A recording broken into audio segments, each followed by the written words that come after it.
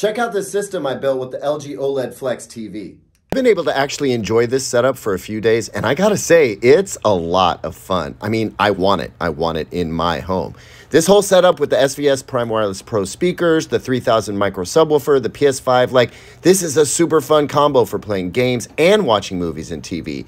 I actually prefer the TV at about 50% flex, which is easy to manage. You can have it flex as little or as much as you want. And no doubt the picture quality is insane. The pixel pitch is super fine, so you see no pixels.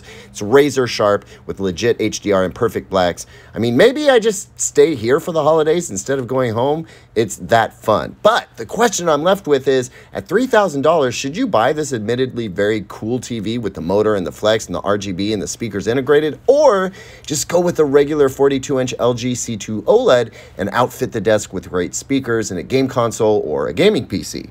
Find out where I land on that in the full video coming soon.